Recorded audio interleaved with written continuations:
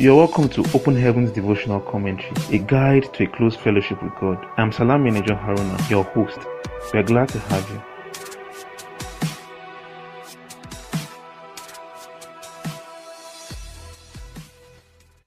Hello, good day, and thank you for joining us today again. Open Heavens is written by our Father in the Lord, Pastor E.A. Adeboye, the General Overseer of the Redeemed Christian Church of God. And this commentary intends to bring insights to God's Word by the help of the Holy Spirit. Today's date is Wednesday, the 17th day of April 2024, and our topic for today is Divine Favour. Let us pray. Our faithful Father, we worship you, King of glory, we give you thanks. Thank you for how you have kept us, you have preserved us, you have provided for us, you have shown us your great mercy, and we have enjoyed your grace. We thank you for the privilege to be before you again. We ask, O Lord, that you would speak to us your word today, and you would cause our ears not only to hear, but you would help our hearts also to obey. Thank you, our Father. In Jesus' name we have prayed. Amen. Praise the Lord. Our memory verse for today is from the book of Deuteronomy chapter 33 verse 23. Deuteronomy chapter 33 verse 23 reads, "And of Naphtali he said, O Naphtali, satisfied with favor, and full with the blessing of the Lord, possess thou the west and the south." Deuteronomy chapter 33 verse 23. Our text for today is from the book of Esther chapter 2. We would be reading now from verse 12 to verse 18. Esther chapter 2, reading from verse 12 to verse 18 reads, "And when every maid's turn was come to go in to King Ahasuerus, after that she had been 12 months, according to the manner of the women, for so were the days of their purifications accomplished, to wit, 6 months with oil of myrrh, and 6 months with sweet odors, and with other things for the purifying of the women. Then thus came every maiden unto the king. Whatsoever she desired was given her to go with her out of the house of the women unto the king's house. In the evening she went, and on the morrow she returned into the second house of the women, to the custody of Shashgaz, the king's chamberlain, which kept the concubines. She came in unto the king no more, except the king delighted in her, and that she were called by name. Now, when the turn of Esther, the daughter of Abihail, the uncle of Mordecai, who had taken her for his daughter, was come to go in unto the king, she required nothing but what Hegai the king's chamberlain, the keeper of the women, appointed. And Esther obtained favor in the sight of all them that looked upon her. So Esther was taken unto King Ahasuerus into his house royal in the 10th month, which is the month Tebet, in the 7th year of his reign. And the king loved Esther above all the women, and she obtained grace and favor in his sight more than all the virgins, so that he set the royal crown upon her head, and made her queen instead of Vashti. Then the king made a great feast unto all his princes and his servants, even Esther's feast. And he made a release to the provinces, and gave gifts according to the state of the king. Esther chapter 2, reading from verse 12 to verse 18. God bless the reading of his word to us today in Jesus' name. Amen. Praise God. Our topic for today once more is divine favor. And in the body of today's devotional, our Father in the Lord says to us that when you hear the expression, God is smiling on you, it means you are enjoying divine favor and grace. In Numbers chapter 6, from verse 24 to 26, God said that the sons of Aaron were to pronounce a blessing on the people, and the blessing went thus: "The Lord bless thee, and keep thee. The Lord make his face shine upon thee, and be gracious unto thee. The Lord lift up his countenance upon thee, and give thee peace."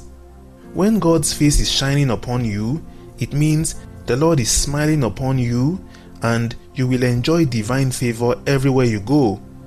It also means that every darkness around you will be consumed, and you will be basking in his light.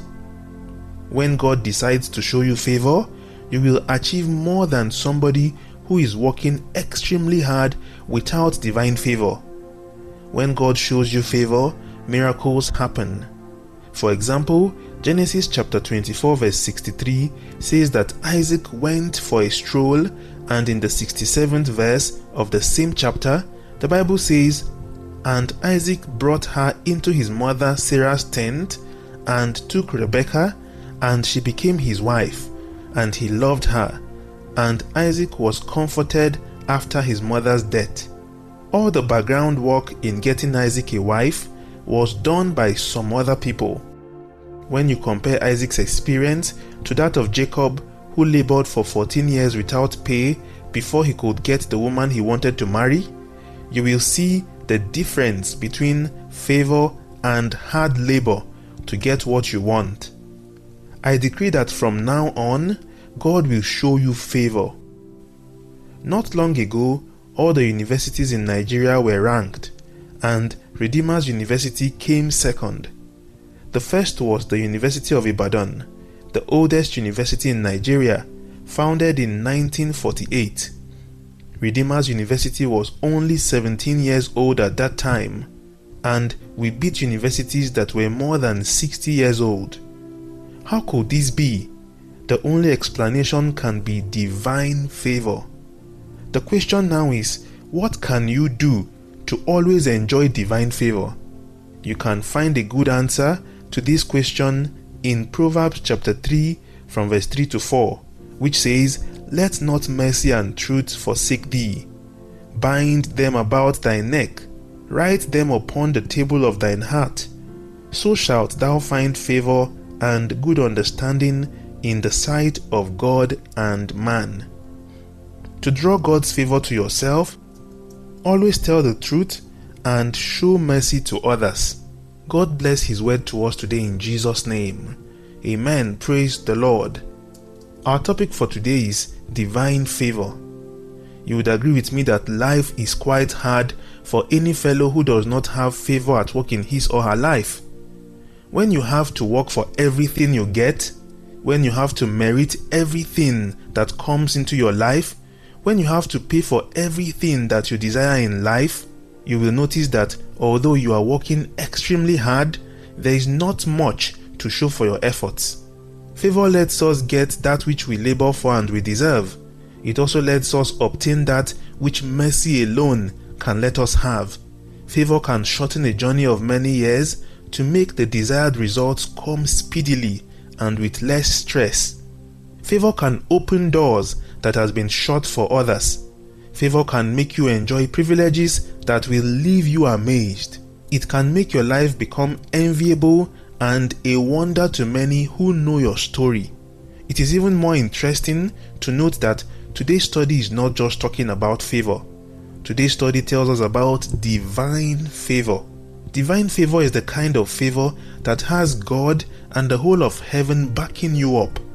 Divine favor is such that when it is at work in your life, even you cannot explain the kind and the quality of results that your life produces. All you will be able to say and explain will be, "God did it." In today's study, our Father in the Lord shows us a clear example of divine favor. Scripture makes us understand that Jacob had to suffer 14 years of very hard labor to get his desired wife, while Isaac, his son, got his own wife by divine favor. When divine favor is at work in a man's life, even those who consider themselves his enemies will suddenly find themselves coordinating and even contributing to the grand success of the one who has found favor. Scripture tells us in Proverbs chapter 16 verse 7 that when a man's ways please the Lord, he maketh even his enemies to be at peace with him. We see a practical manifestation of this in Exodus chapter 3 verse 21, which reads, "And I will give the people favor in the sight of the Egyptians, and it shall come to pass that when ye go, ye shall not go empty." This was talking about the children of Israel when they were going to leave Egypt. We learned from today's study that we can enjoy divine favor consistently without fail, and the key that unlocks that realm is showing mercy and telling the truth. I'd like us at this point to bow our heads and ask the Lord would say, Father, please replace every struggle in my life today with divine favor in the name of Jesus. You don't necessarily have to struggle for everything in life. God can give to you divine favor and ease. Ask the Lord today, say, Father, please shower your divine favor upon my life. Let me enjoy both merited and unmerited favor.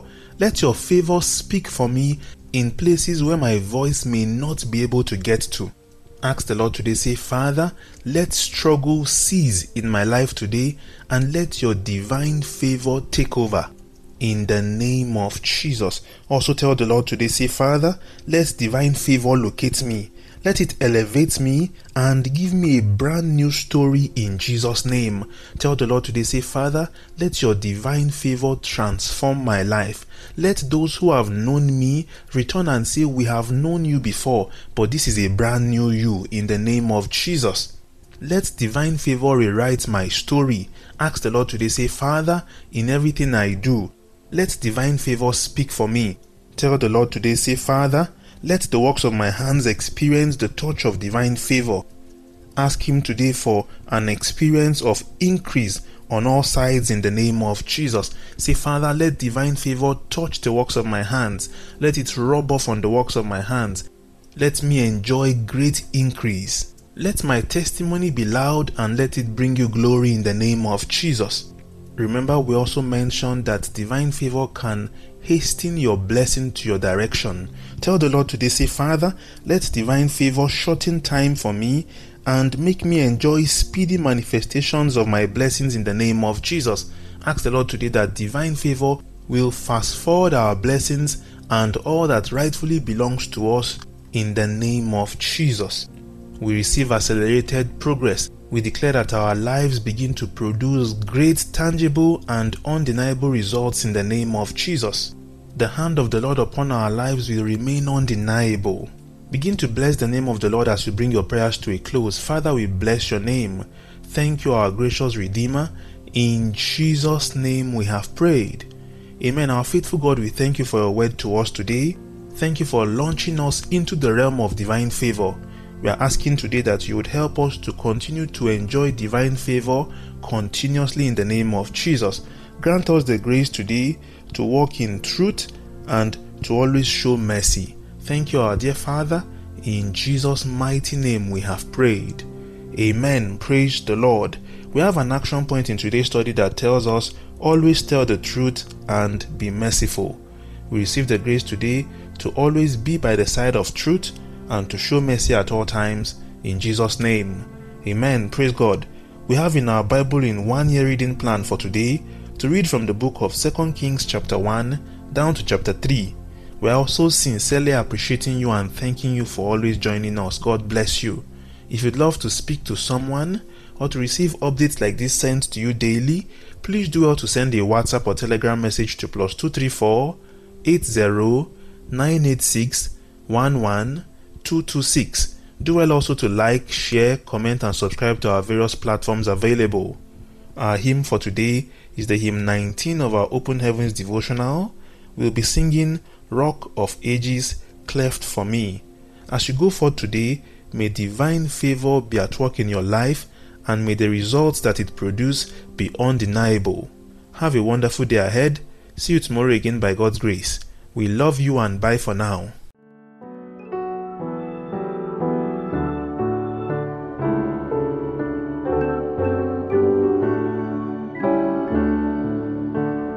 Rock of ages, cleft for me. Let me hide myself in thee.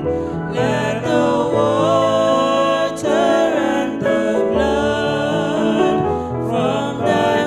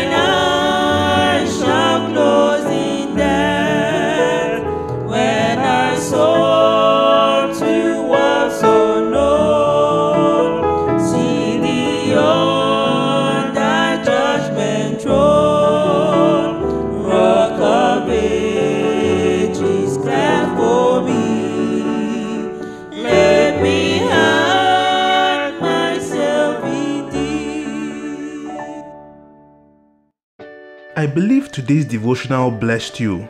We are always glad to hear from you, so leave us a comment. Let us know how this has blessed you. Also remember to follow us on all our social media handles to get more like this. You can share this with someone to bless them too. We gladly look forward to seeing you tomorrow again. Have a fulfilling day ahead. God bless you.